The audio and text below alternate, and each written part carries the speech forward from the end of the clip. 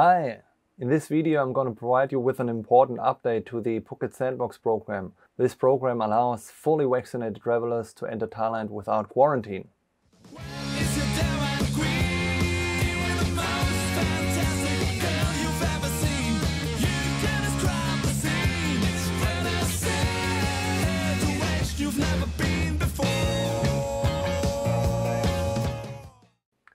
Hi, how are you doing? If you are new to this channel, I'm George Thai and you're on My Thai 24. Let's jump right into it and talk about the updates. The good news first. The Thai government finally gave green light to reopen Phuket to fully vaccinated international travelers starting on July 1st. However, some adjustments have been made to the Phuket Sandbox program.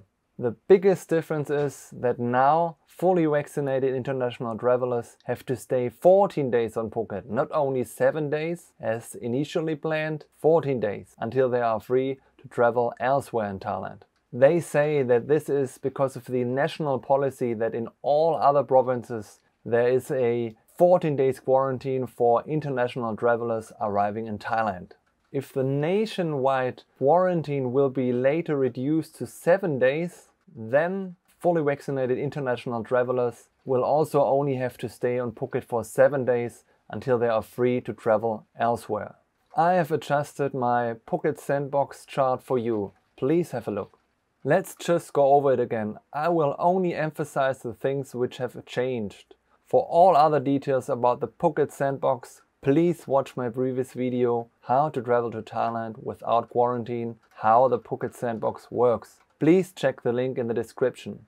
Okay, first you arrive in Phuket and according to the governor of the Tourism Authority of Thailand, they plan that you have to do a COVID-19 PCR test right after your arrival. If you have a negative test result, you will transfer to your hotel with a SHA approved bus or tour operator, or with the pickup service of your hotel. Then you have to stay 14 days, as said, not only 7 days anymore, in a SHA Plus certified hotel on Phuket, until you are allowed to travel to other provinces in Thailand. During these 14-day sandbox period, you are allowed to freely move around on Phuket, but are not allowed to make any day trips to destinations around Phuket as they initially have planned.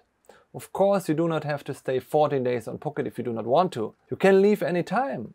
But if you want to stay less than 14 days, you only can leave Phuket by leaving Thailand, for instance by flying back home.